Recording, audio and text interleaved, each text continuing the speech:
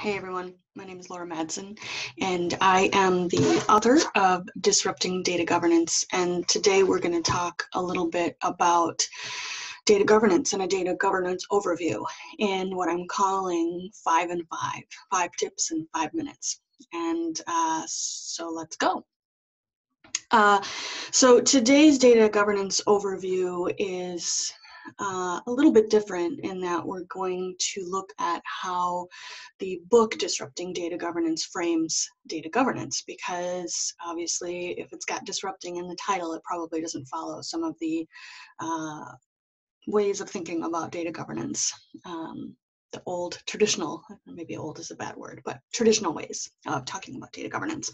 So first and foremost, I want to look at a definition of data governance that I think is really sets the frame for thinking about disrupting data governance in your own organization. So the definition of data governance is a downstream process meant to improve democratization of data by harmonizing disparate data into cohesive definitions and standards. As an aside, it is not a stick to beat your organization with. And I think that's really important because for so long we've used data governance as almost like the proverbial other bucket in our analytics functions. It has become so much a command and control, or where we operate or operationalize our security methodologies, who can get access to what. And, you know, I think that this very sort of command and control perspective of it is like the fox guarding the hen house. You can't protect something and allow it to be used broadly or democratize access to it in order to allow lots of people to see it. So one of the main things about disrupting data governance is this idea that you create sort of this partnership with your security teams and your privacy teams, take their requirements and implement those requirements, but it is not the job of your governance function to do that work in totality. That's really just a small portion of that work effort. The other thing that I think is really important in terms of thinking about it like democratization is data literacy. So as we've seen the rise of data literacy in our organizations over the last few years, and I'm a big advocate for data literacy, it has to be a part of a puzzle. It can't be a thing in and of itself, like, oh, I have data literacy and therefore everything's going to be fine. Data literacy, data democratization, data governance, those things are all related. And I think the interesting thing is, as I've looked at the research around data governance and data democratization and data literacy, what we've seen is as data literacy programs have grown in popularity, this conversation about data governance and what it is and how we do it has also grown in popularity. And a lot of the challenge around data governance is what is it? Because it seems like it's everything. If you Google data governance, you're going to get a definition that's like a paragraph and a half long.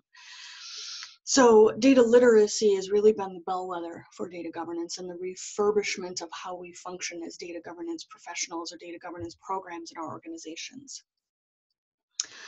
One thing I think is really critically important is, and I get a lot of pushback on this one, but you don't put disruption in your book and expect everybody to think you're spot on. There is no data quality without data governance, and there is no data governance without data quality. They are indications of one another. It doesn't mean that you can't have aspects of data quality outside of governance. Things like record counts. I have 1 million in the source table, I have 1 million in the target table, ta-da! But that's not necessarily data quality.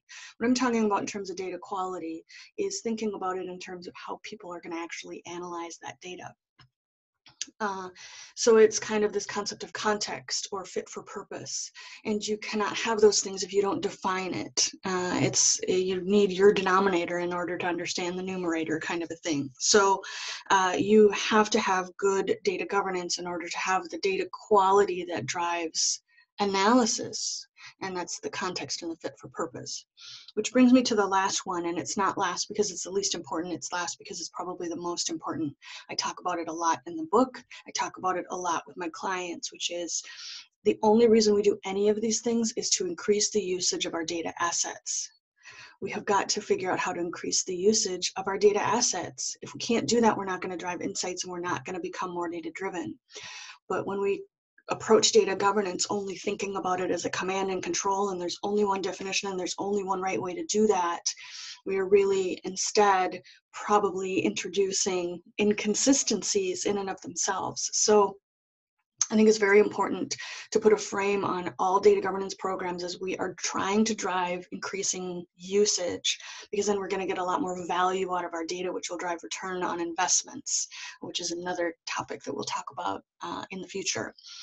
But the main thing I want you to really think about and take away from this quick video is data governance exists to drive usage of your data assets.